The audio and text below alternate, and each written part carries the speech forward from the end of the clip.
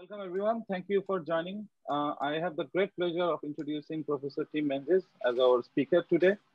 Dr. Menzies is a professor in the Department of Computer Science at North Carolina State University.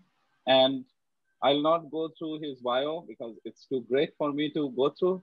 So I'll just say very quickly, among his many hours, he is an IEEE fellow. He has more than 200 referred publications.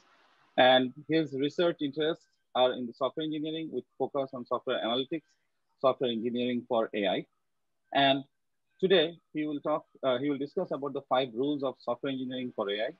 So please join me in welcoming Dr. Tim Menzies. Tim, to you. Thank you very much. Thank you for the introduction. Thank you for the invitation. Sorry it took me so long to get here, but you know that nothing less than a pandemic would stop me coming to the Institute for Software Research. So it took a whole planet to delay me months to get here. I'm not going to talk about 5 laws today. I'm going to talk about one, because when I think about what's going on in the world right now, I think that comprehensibility is an ethical requirement for a lot of what we do in AI. And what I want to talk about is what it means to be ethical. Now, I won't talk about ethical specifics. I want to talk about what it means if I know optimization, if I know data mining, what can I say about ethics? If you look at what happens now, many people are publishing guidelines for ethics. On the screen right now, top left is some words from Microsoft, top right are some words from the European Union, and in the middle are some statements from the IEEE. And I've spent some time trying to map between them, and what I've decided is no one knows what ethics means, because people use different terms, and if you go to any one of my blue ticks here, you're going to disagree with them. So I've decided that if I'm going to explore ethics, I'm going to explore at least the part of ethics that I can understand. So I want to have, as a software engineer, I want to build AI systems that are accountable, transparent, inclusive, can integrate with human agency and allow human oversight. And if you go through those words and go through the chart at the top, you'll see that I'm addressing some of the concerns talked about by Microsoft, IEEE, and European Union. Specifically, I want the thing shown at right. I want to have a human and an AI dancing together, building something. And as they build something, the success curve grows.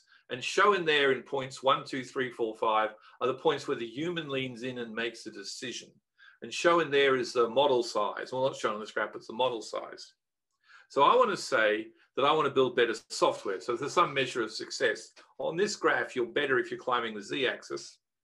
But also, it's hard to be ethical if X and Y are very large. For you to understand what I've just done, if you have to look at 100 million different events where I made a decision or a model that's incredibly complicated to browse, it's very hard for you to reach in and disagree with me. What I'd love you to be able to do is look at event 2 and say, I disagree with that decision. If we flip that decision, what happens to the rest of the design process? I want to say that when the data is low dimensional, the model size is very small, that we only need a few number of events to design something. And what I want to say to you is, in software engineering, we have a unique opportunity to build systems that are very low on the X and Y axis shown on the screen, where the Z is the vertical Z dimension.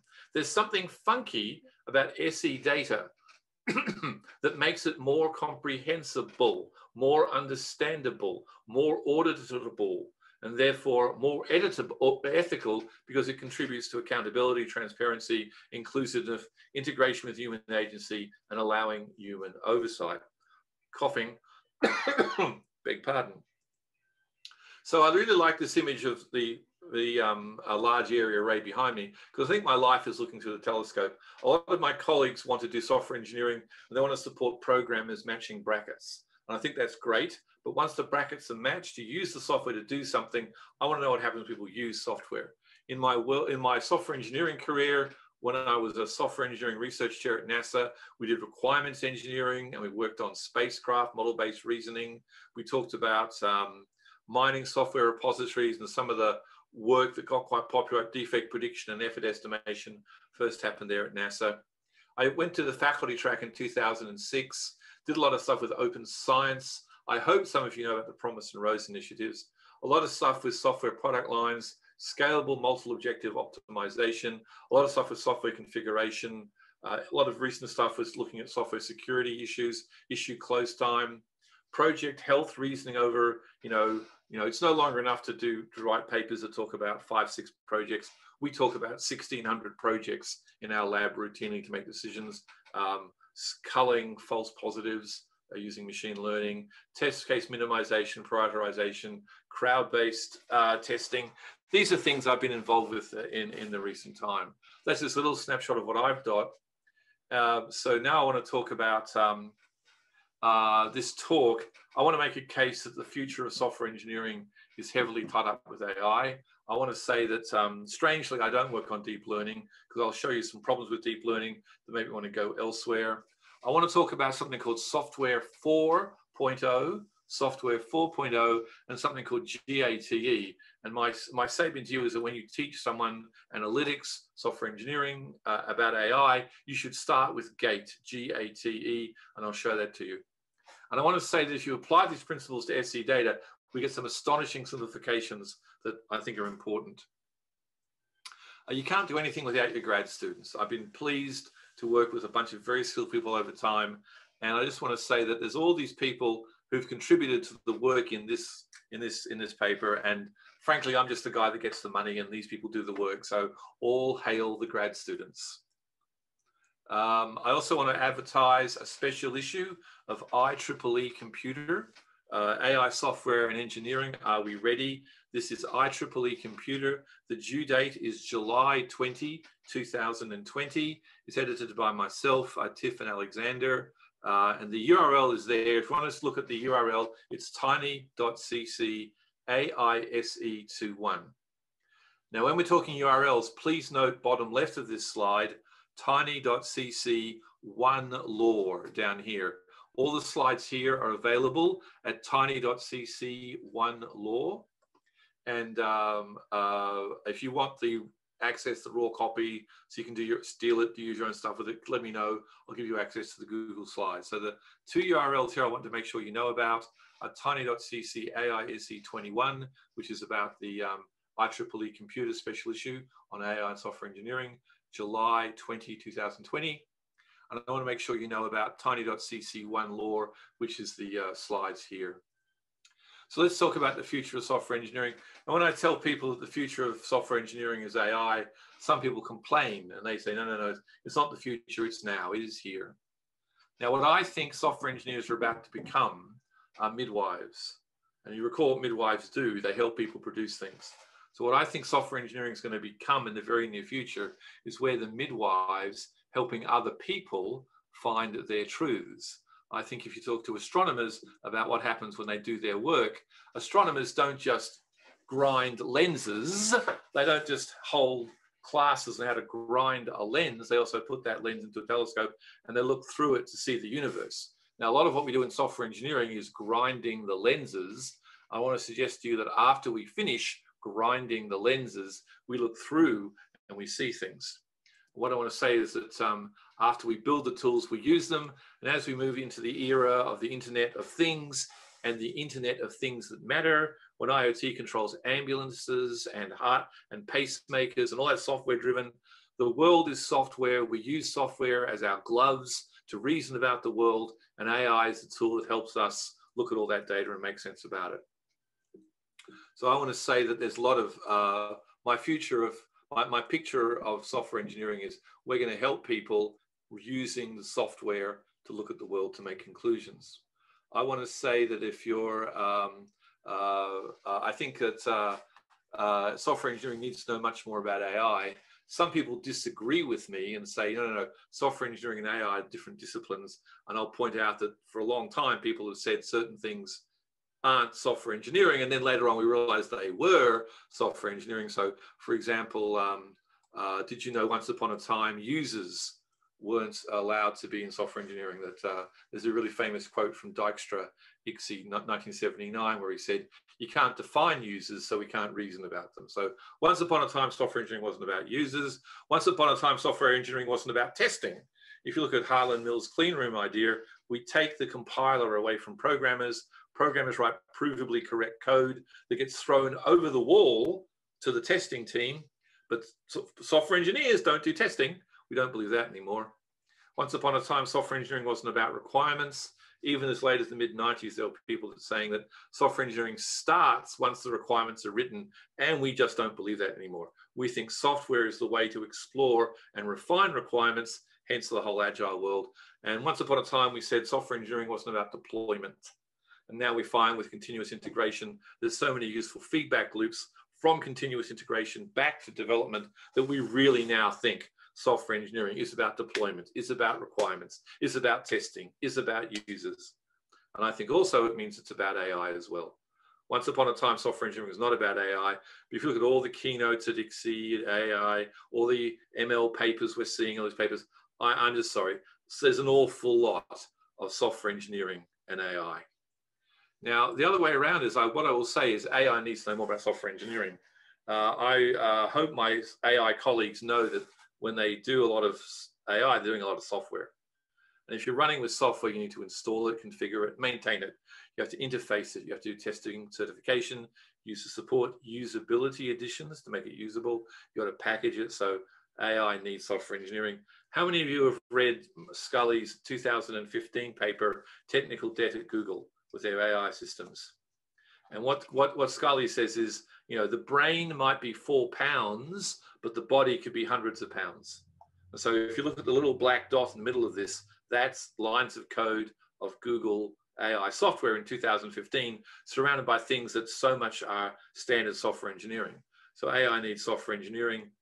And I wrote that up as 5 laws of SE, and that's IEEE software last year. I invite you to read that and have fun.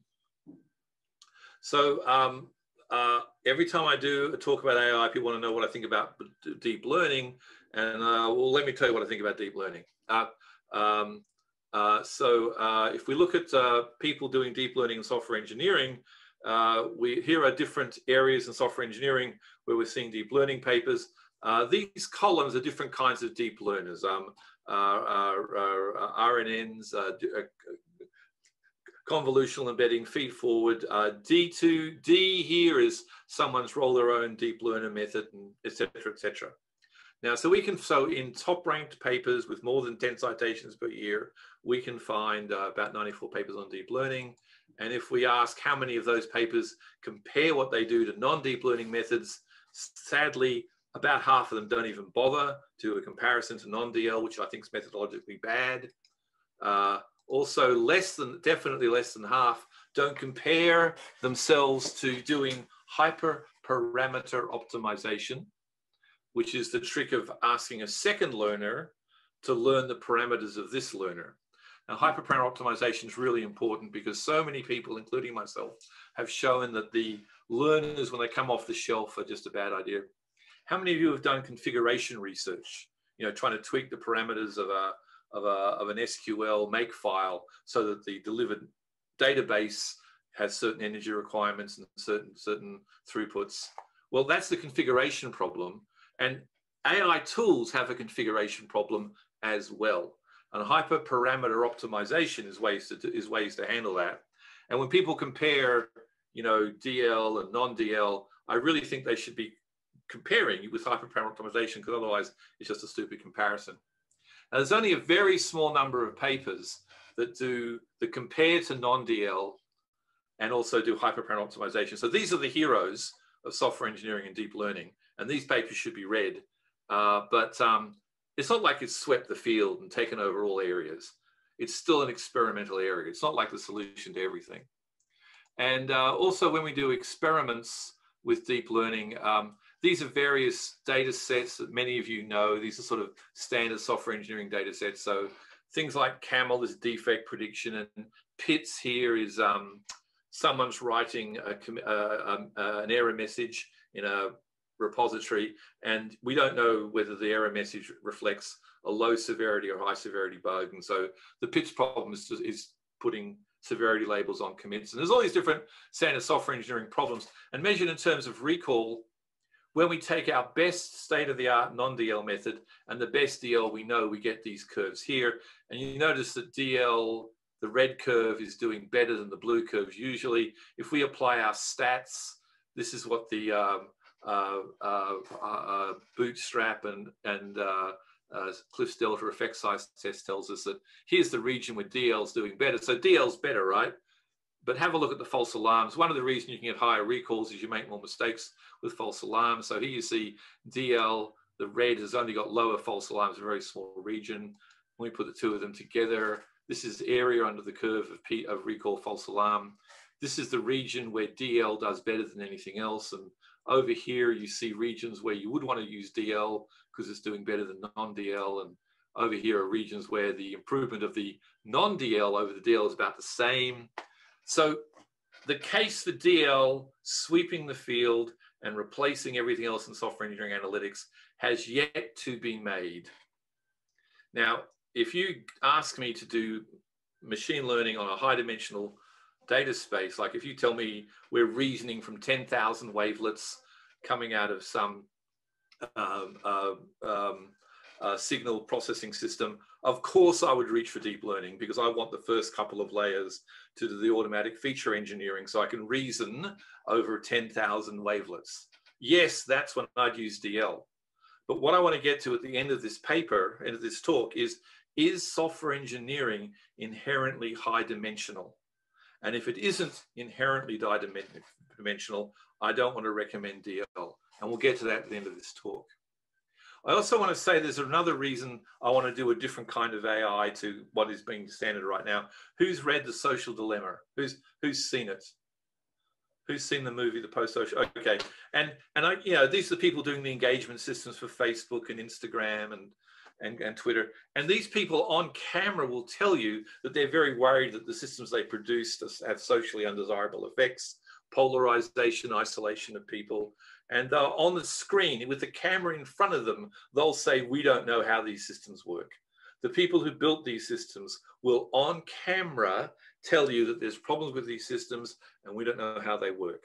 And so I want to talk about another kind of AI where we do know how they work and we can fix problems we don't like. And that, I think, is ethical. Comprehensibility is a precondition for ethical software engineering and AI. So my preferred system, and I don't know how to do this with DL, is where I can generate this graph and say, we got to where we want to go after a small number of human events. The model's small enough to view. You can now audit what we did, and you can reach in and replay and make change decisions. I don't know how to do this in a DL framework. I do know how to do it in another framework. The other framework I'm now going to present is what I want to call software 4.0. Software 4.0. And the thing I want to show you here is a high-level picture of what AI does. And that high-level picture will be called GATE. And what I want to suggest to you is when you teach a novice anything to do with AI, software analytics, everything, don't start with naive Bayes classifiers. Don't start with decision trees or DL. Start with GATE. When you teach people AI, start with GATE, and we'll get to there in just a second. So there's a thing called software 2.0, where large amounts, or some parts of the development process is automated. And I want to take that and I want to add to it algorithms that understand people and people that understand the algorithms. And I'm saying that combination of automation plus algorithms and people that understand each other, I want to call that software 4.0. And if just to remind you, software 1.0 is traditional manual methods, and 2.0 is there's some automation for some task. And the standard picture in software 2.0 is there's two teams. Team 2 does the normal non-AI things. Team 1 are the nerd herders for the optimizer. And they carefully curate the examples the optimizer uses to train. And that the optimizer tells you how to do your test cases in a better order, or how to redesign your screen to reduce energy, or something like that. And what I want to say is, I've done so much Team 1 stuff that there are reusable patterns that can be supported by AI. Team 1 doesn't need to manually massage their examples. And the activities Team 1 do is actually science, is actually software engineering, is actually AI. And I think in these words here, manually massage, we can load in a whole bunch of tools and supports, assistance for them. And then we're getting to the point now where if you do all that, you'll have tools that don't just help people develop software, but anybody sitting down with an AI. So we're talking about tools that help a human and an AI sit down together and solve a task together. Just a sound check. How's my volume and stuff?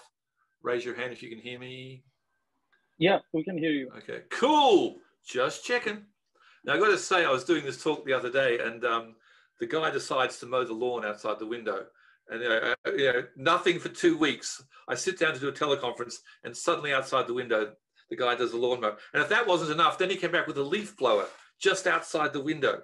Nothing for 2 weeks. I sit down to do a teleconference. He shows up straight away. I don't know where he is now, but I expect him to show up soon. Tim's law of Zoom. No sound until you start zooming, then there's a, okay, sorry, carry on. Now, why do I think that humans have to have a lot of feedback loop inside an AI system? I think anyone who's really done commercial software analytics knows that it's so much more than just giving data to a learner and you get an answer. If you look at what the Microsoft people told us at ICSI 2019 SEIP, they offered this whole rich picture of how people do things. And my experience has been that when I do this cycle, I find research questions, tasks, and automation that help me with these feedback loops all the way through. And some of these feedback loops go right the way back to changing the requirements. So in my experience, when AI and human beings get together, there's interaction where results from the AI mean that the human changes and refines the task. So what I'm seeing here is like a picture of agile software on steroids, where the iterations are driven by insights from the AI, but humans are in the loop. So if the goal of software engineering 2.0 is to get people out of the loop, well, that's a trite characterization, okay? That's actually the wrong thing to say, but it's not like AI is going to replace people in software engineering. There's so many human level loops that have to be supported. Well, let's support them.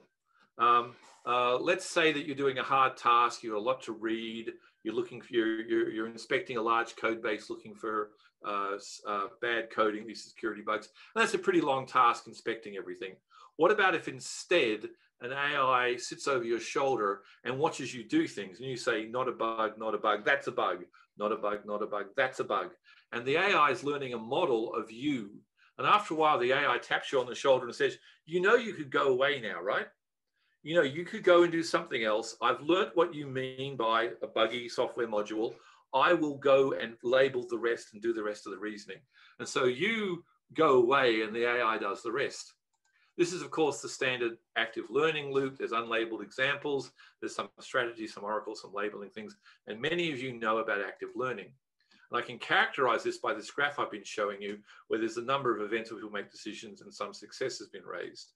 And we've found this is a useful loop for doing things like, you know, you go to Google Scholar and type defect prediction and get 10,000 papers, and you want to go forth and read the 50 that you care about. And we've done this for that. And we've done this for, you know, security violations and technical debt and labeling defective modules.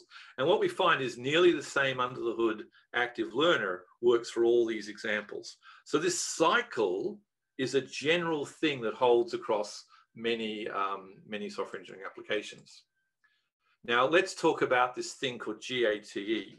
And what I'm going to show you is something that subsumes a whole bunch of stuff.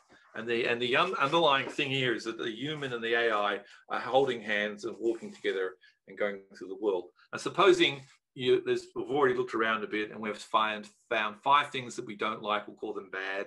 And 5 things that we do like, we'll call them good. Let's say we've done a tiny bit of modeling. And here's a model for recognizing alphaness. And here's a model for recognizing beta-ness.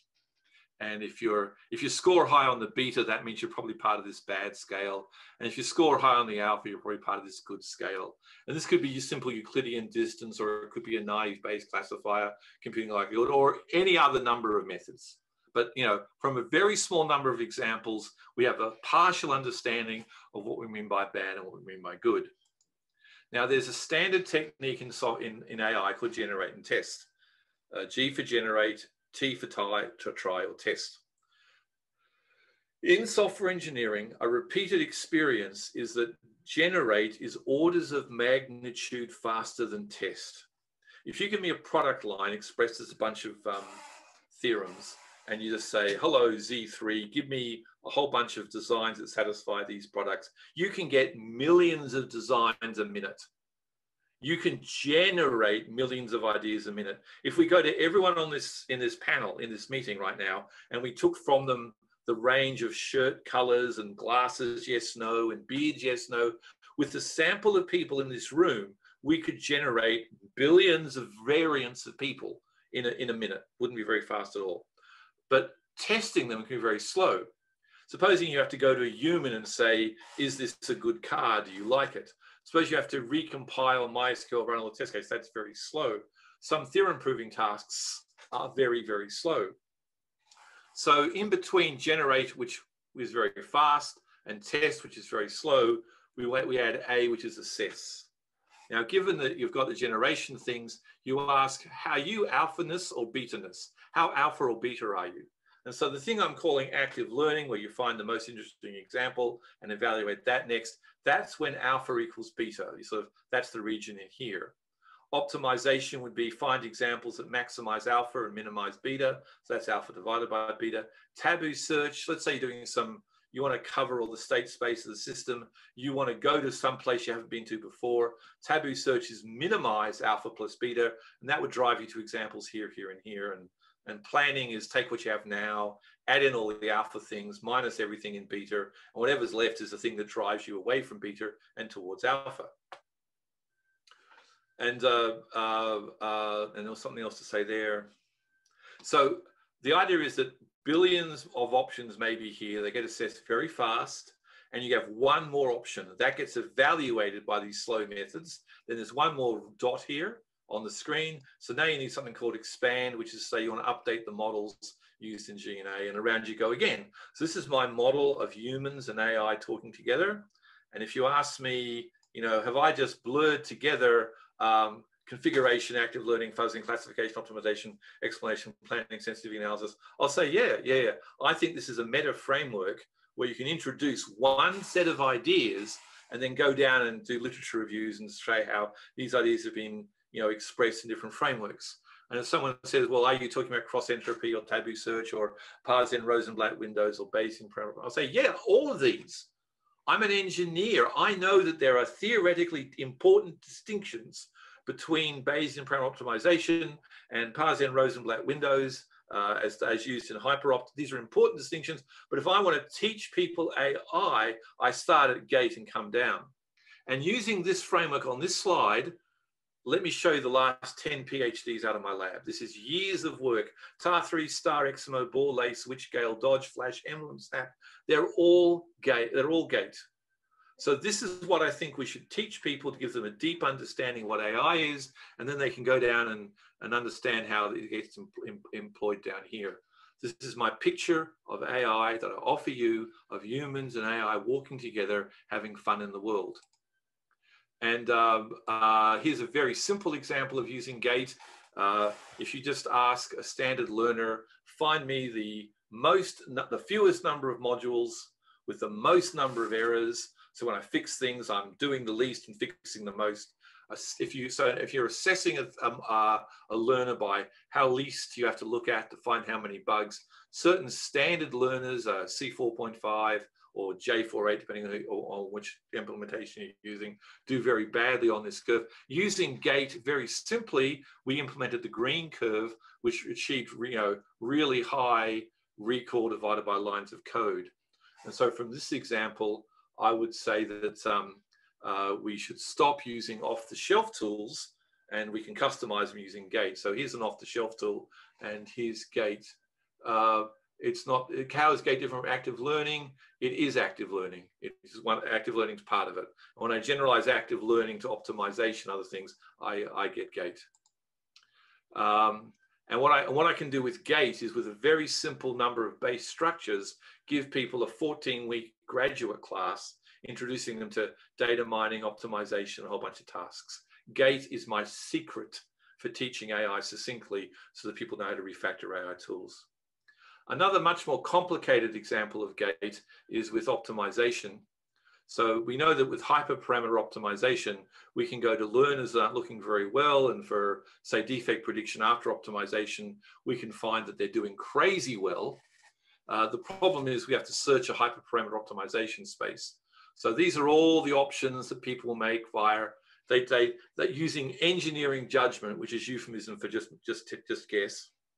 People decide the parameters of the learners, and then they improve this to that. And that can take an awful long time because there's an awful lot of these spaces. Now, recently we've come up with a way to do the same hyperparameter optimization in software engineering with an algorithm called Dodge. And Dodge does not explore 10 to the 9 inputs. It explores literally 30 inputs. And Dodge says if the input space to the optimizer is all these different choices, the output space is actually very small. If we're assessing a learner by recall and false alarm, and if we take whatever data we're using and whatever learner we're using, and we divide the data up into 10, 90% chunks at random, we run the learner, we don't get 1 recall and false alarm, we get 10 recalls and false alarm. And if you do the statistics, there's a certain point where the numbers are so close together, you can't distinguish them. Call that epsilon. The principle of epsilon domination is once you can't distinguish between two things, stop optimizing for anything finer than epsilon. Now, for many SE applications, epsilon's about 0.2, which means the output space divides up into 100 possible outputs across recall false alarm. So what Dodge does, it's a taboo search across the output space. We pick options for the optimizer at random.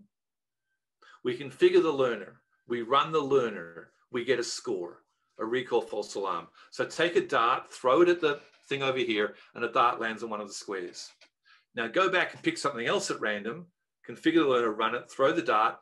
If the new dart ends up on the same square as the old dart, then go back to those options and say, boring, stay away from those. So using feedback from the output space, we go back and start wiping out similar things in the input space. It's a taboo search across the output space. And after 30 picks, we find we do crazy well. Now I'm going to come back to this example at the end of this talk. I'm going to point out to you that this is a pretty damn stupid optimizer. And this damn stupid optimizer shouldn't work if software engineering data is really complicated. The rig I've just shown you, 30 times we're going to do an informed choice around, say, 10 to the 9 options.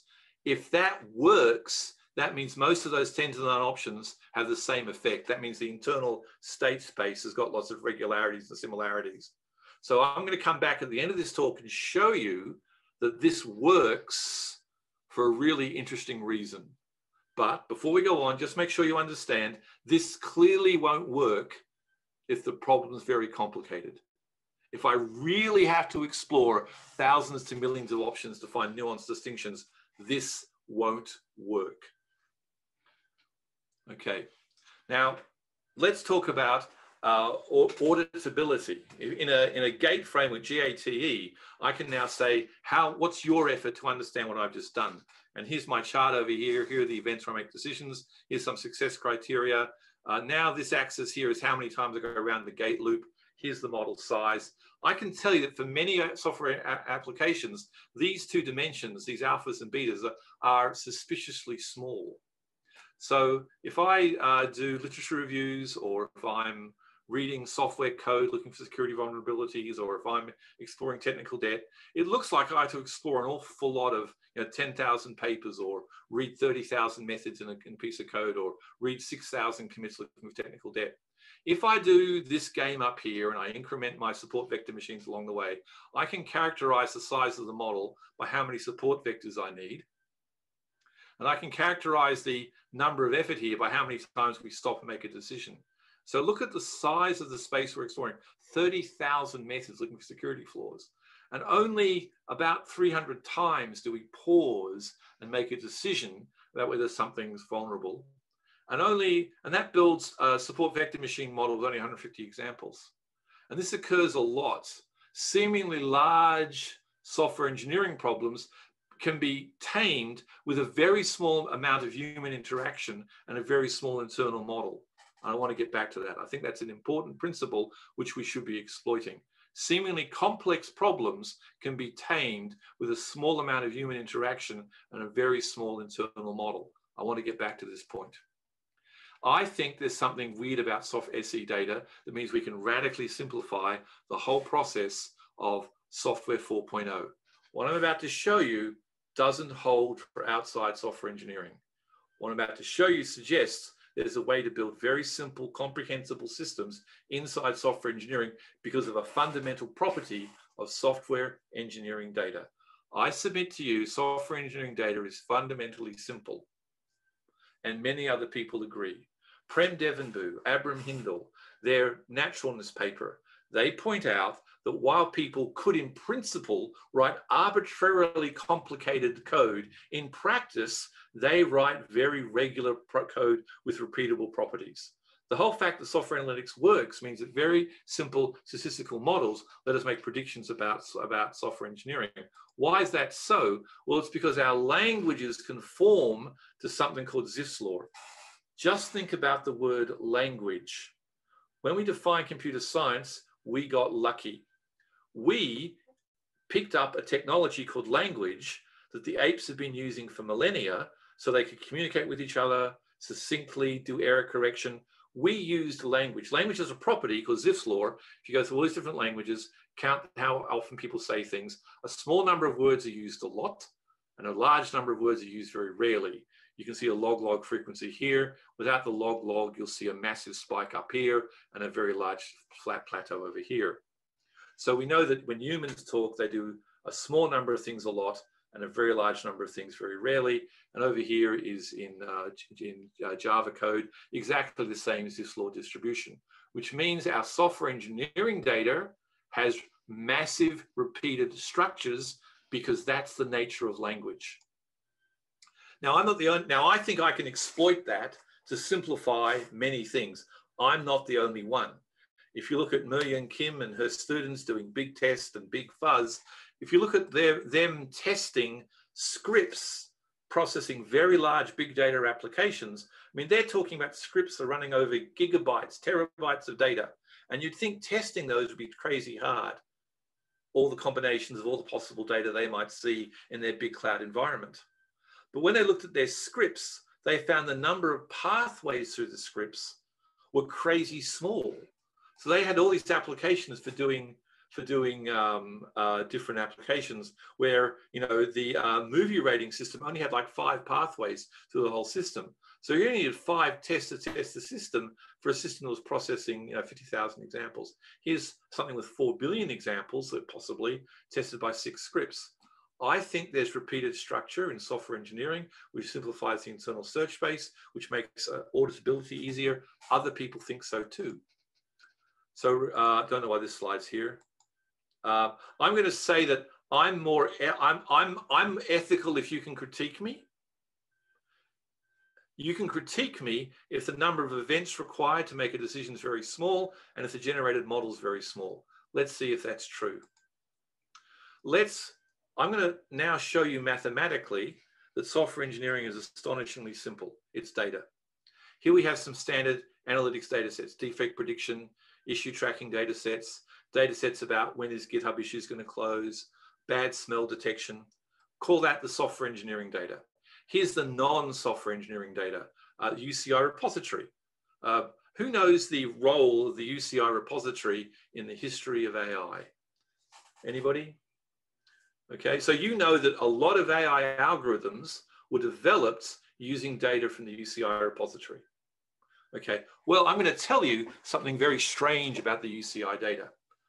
To do it, we have to talk about intrinsic dimensionality. And to do that, I have to introduce you to Tim and Tom. Tim lives on a street or the street that runs north-south. If Tim wants to find a friend, if Tim walks north-south, he might find somebody. If he walks east-west, there's nobody. And if he walks up-down, there's nobody. So even though Tim looks like he lives in a 3-dimensional space, he's actually living in a effectively 1-dimensional space. Tom lives downtown. Tom lives in a block of flats. If Tom walks north-south, he might find some people. If he walks east-west, he shouldn't do that. Do you know why? Why shouldn't Tom walk east-west in this block of flats? because he walks off the balcony and falls down. Come on, people, stay with it. If Tom walks up and down, he might find some other people. So what we say at the intrinsic dimensionality is go for a walk and see how many people you find. So as I walk some distance, how many more examples do I find? Take the log scale of that, and that's the max grading of that is the intrinsic dimensionality of the space. Software engineering, non-software engineering data, what do you see? What's the intrinsic dimensionality of the SE data versus the UCI data? Anybody? Anybody? This is an important point. The SE data is 3 times simpler on average than the software. So the algorithms we use to build most of our AI stuff was built on stuff more complicated than what's seen in software engineering. And it's quite interesting that the number of dimensions is there at 2, 3 at most, right? So yeah. Probably you could represent as an image the software, right? Always. Oh, sure, but and if you don't want to use this, just use PCA. A lot of domains succumb to PCA of 3, right? Okay, now remember that algorithm I spoke of before, that really dumb optimizer called Dodge that did the taboo search on the output space? And remember I said that it probably wasn't going to work very well if the problem was complicated. Okay, well, what we have here is, here's the data we just spoke of. Here is all the data sorted by their intrinsic dimensionality. And here, we're going to do experiments. We're going to do Dodge versus the best non-Dodge things we could find, the more complicated system. And we're doing things like defect prediction, issue tracking, issue close time, predicting bad smells, or we're doing classification of various UCI tasks. And recall that the SE data, its mean intrinsic dimensionality was about 3, and the non-SE data was about 4. And this purple line says that below an intrinsic dimensionality of about 3.5, 80% of the time, my dumb optimizer called Dodge works better than anything else. And as the dimensionality gets more and more complicated, my dumb optimizer stops working so well. So what I want to say to you is match the complexity of the problem of the analysis to the complexity of the data. And a lot of the SE data is crazy simple, and the analysis of SE data could therefore be crazy simple. If you really need 10,000 wavelets for your system, you're way up here on this scale. Don't use what I'm talking about. But a lot of SE data is way at the simple end. So what have we learned? I want to do ethics.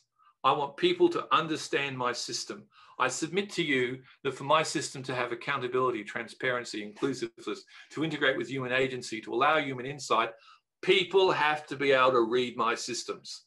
Specifically, if I make decisions as I build something, I want them to be able to revisit those decisions. The number of decisions has to be small. The model built has to be small. And so I'm saying that it's very hard to be ethical if you're using crazy complicated systems. And I'm saying that there's something we've got in software engineering that other domains don't have. I can show it to you precisely mathematically. When data is low dimensional, it's very easy to be better and ethical. And that's my talk.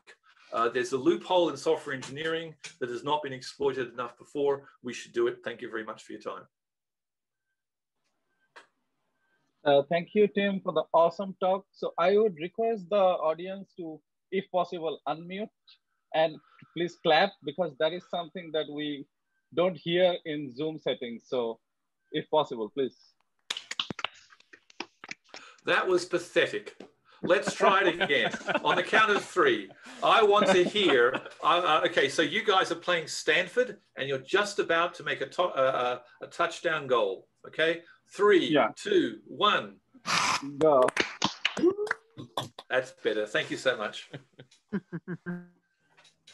So for the audience, you can post your questions in the chat. I can read them out loud, or you can unmute yourself and ask question. So right now I will read the questions that is already there. So how is GATE different from an active learning loop with the human at the oracle position? Well, it is an active learner.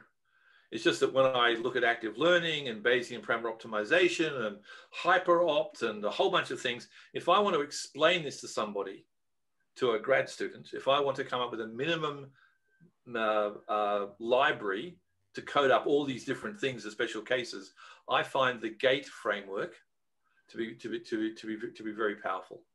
So it's just an engineering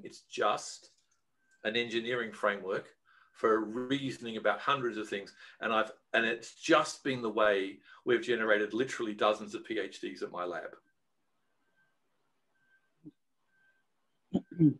So Zipf law and combinations of tokens. So the question there, can I generalize that to really what's the best way to do dimensionality analysis?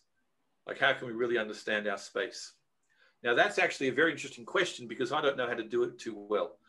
Currently, when I do my intrinsic dimensionality calculations, if the underlying dimensionality gets more than 20, my current calculator rolls over and dies, doesn't work very well. It works great below 15, so I'm really happy to say that software engineering is 3. What I don't know how to do at this time, and maybe you can help me, is compute the intrinsic dimensionality of complex recursive structures, source code, literally. I don't know the intrinsic dimensionality of source code. I suspect it might be a measure of the Markov chain size required to do it, but I haven't checked that yet. So I think that's a very insightful question. How do you know the data is representative generalizers? How do I generalize this? Well, firstly, it just keeps working. Like my first thing when I ever find a domain, I ask, how have other people done it? What's the way to simplify that by a factor of 10? Let's try that. Oh, it works. That's just worked at 20. Okay. Secondly, I don't have to claim my work's generalizable. If I have an intrinsic dimensionality calculator, I can offer you a methodology. I can say, compute the dimensionality of your space and then match the complexity of the analysis to the complexity of the space.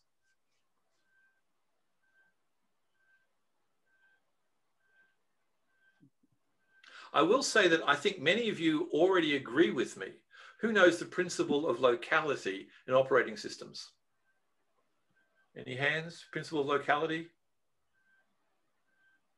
The principle of locality says that most of the time of an operating system is in a small number of spaces. That in the old days when we had hard drives that spun and disks, operating systems do not always jump all over the hard drive, that where they ask for data now is about where they're going to ask for it next. So the fact that we have got operating systems that used to swap out a virtual memory, things you weren't using right, you swap out, we've used the idea that the space we're exploring is very simple to great effect in operating system research for decades. So in some sense, I'm reporting something that we've had hints for decades. Should we stop writing papers about AI learning systems and software engineering collectively? No, we haven't cracked. Should we stop? As soon as you take this game on, the very first thing you hit is multi-objective optimization. You have to ask the local people, what do you think is important? And I'm going to tell you, it's not going to be recall or precision. It's going to be, we want to build this system using the most number of modules that we've used before. Or we want to build this system so that it's got the most number of functionality that's not available elsewhere. That if you really, the funny thing about exploring my kind of algorithms is very quickly you get into exploring user preference space. And it's still a black art. When I sit down with users to say, what are your preferences, the things you want to optimize for, it is still months of work. And I still have to show them some prototype and say, oh yeah, I didn't tell you this one thing. So I would say the thing we need to study a lot of is how this stuff interacts with humans and how human cognitive processing interacts with discovery. My tool for doing that is to build this kind of interactive AI tool and then see what happens when humans get to it.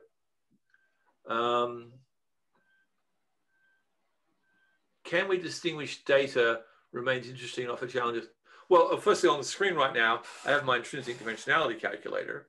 And so in some sense, you could say we should drop all research unless it's high on the x-axis. And I think that's unkind. I think we should acknowledge the world we're living in is often low dimensional. Otherwise, dummies like us wouldn't have been able to build science, engineering, the world around us. Evolution probably wouldn't work if our genome was inherently high dimensional. I find it hard we've evolved to this point unless there's some low dimensional approximation to our genome. And I think it's fascinating asking, how can we exploit that? So also, I'll tell you something else, Andre. There's nothing harder than simplicity research. For me to publish a paper to say, this is a very simple way of doing something, I have to baseline it against the most complicated state of the art. So my students are always melting down CPUs so we can certify simpler systems, which I find very interesting. Also, Andre, you're being a smart ass, so just pull your finger out and let people do their stuff. Other questions? I have a question. So great talk, Tim. Thank you for the talk. My favorite part is your metaphors, like your the 4-pound brain with the hundreds of pounds of body or whatever, and the midwife analogy. But like, so if we think about it, like software engineers as midwives for truth and that kind of a thing, and this brain metaphor, are we talking about replacing the engineering of just that brain, but the surrounding body that surrounds it is still being implemented by humans using traditional source code, IDEs and all that kind of thing? Or are we talking about replacing the body in software engineers are now training models to do that part as well? Sorry for the flash. Okay. I deny the premise of the question. Okay. I don't think there should be a separation. I think if you look at so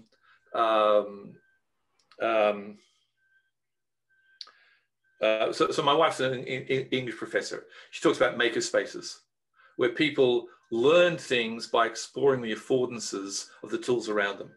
So instead of some sort of, rational Baconian description of science, in her world, people bumble around, and then there's a new tool with new affordances, like the Large Hadron Collider, and that lets you learn more things.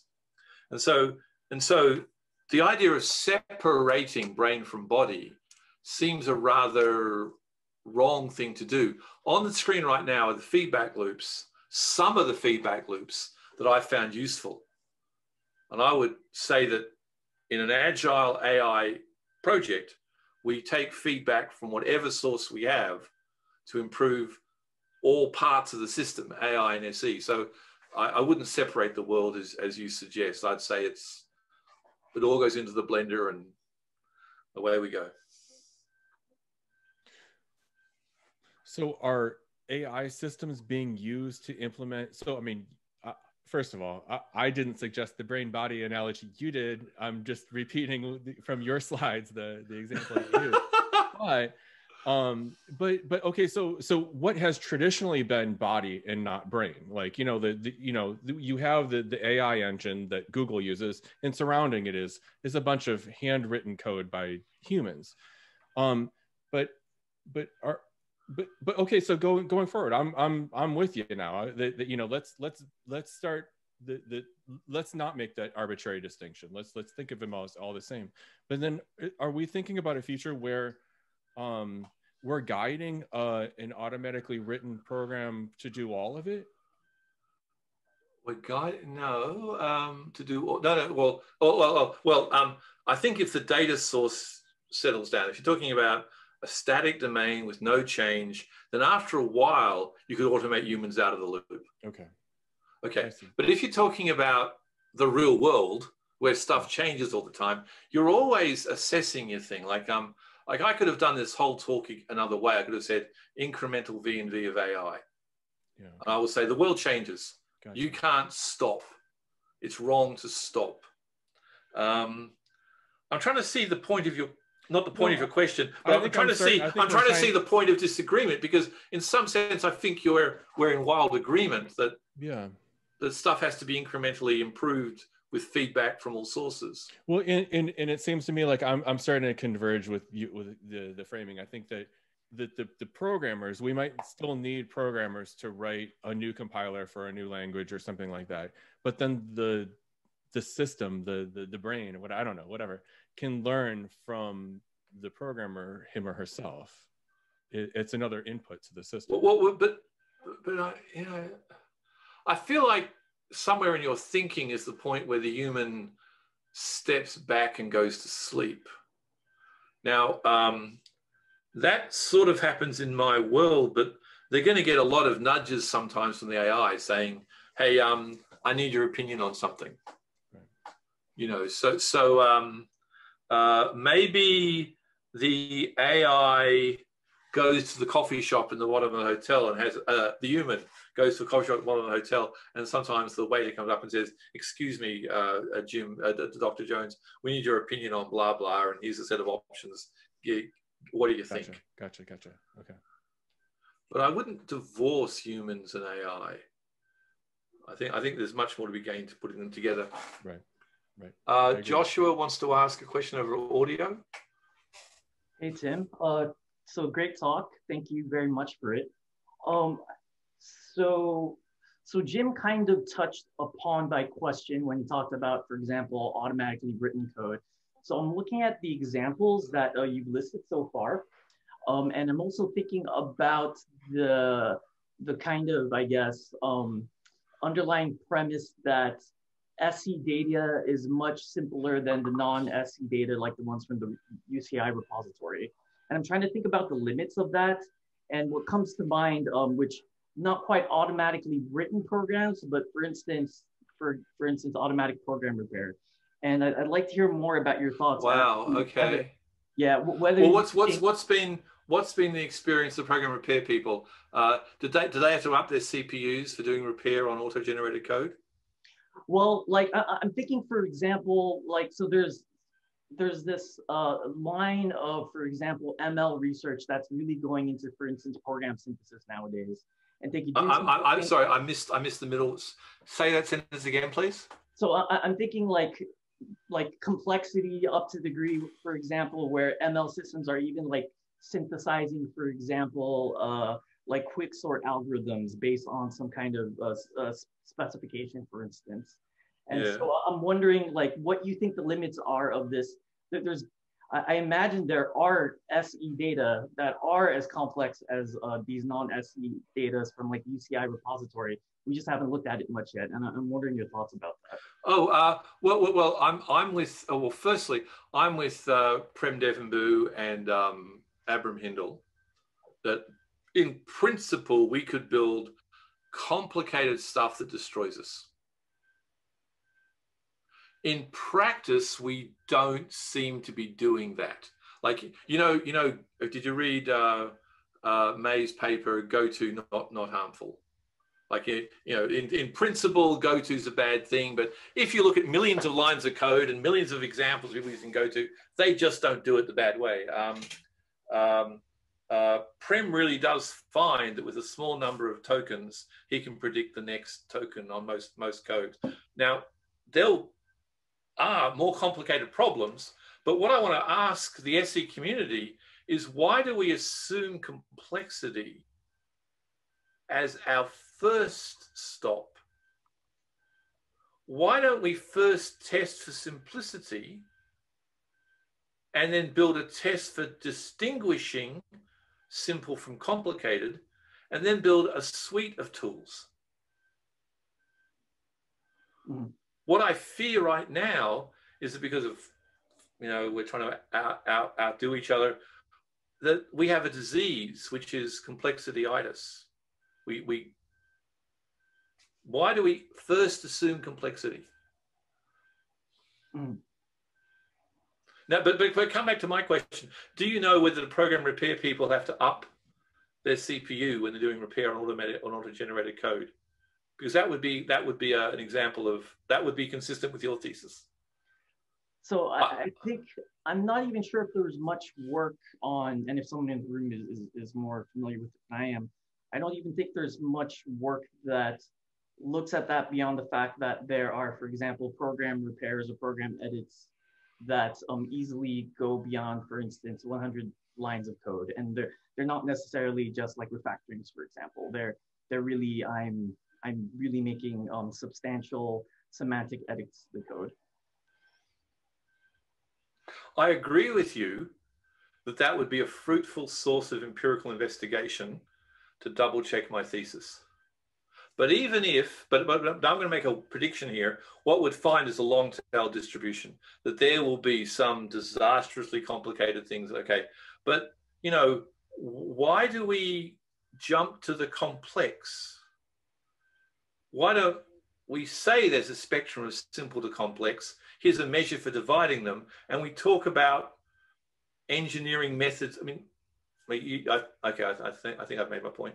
Yeah, I think that's a good point. I think having that methodology for making that distinction so that we can apply the machine learning. But no one said ethics yet. Like my framing of this is I want systems that are understandable, comprehensible. I'm claiming that's a requirement in the modern world. Mm-hmm.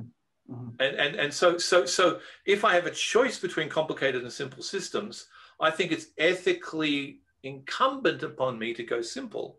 And I don't know what you think. Right.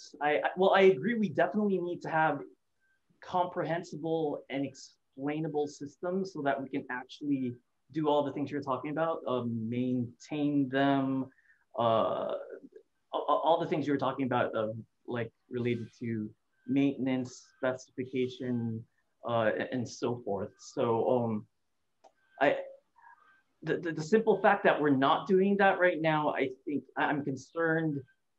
It implies to me that we're really trying to do things harder than we're capable of understanding right now, and maybe we don't have as much choice in that.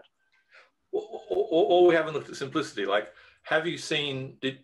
You've seen Mil Young's stuff before, where they were doing testing of big data applications, and they didn't have to do massive great testing to the cross product of all possible data values in their cloud. They said our code has a small number of pathways. Mm-hmm. And I want to just offer that to you all as don't listen to me, listen to Mil Young, listen to Prem. There's a whole bunch of people knocking on the door saying, simplicity might be a thing. Mm-hmm. Yeah, that's a great insight. Okay, so we are already out of time, way over time. So thanks to Tim again for the awesome talk, and thank you for the audience. I think there's still space for meeting time on Monday if people want to. Right, I've got some meetings with some of you I know, and there might still be space for others if you want. Okay, so I'll circulate that. So, yep. Thank you all again, and bye-bye. Have a nice weekend. Stay safe.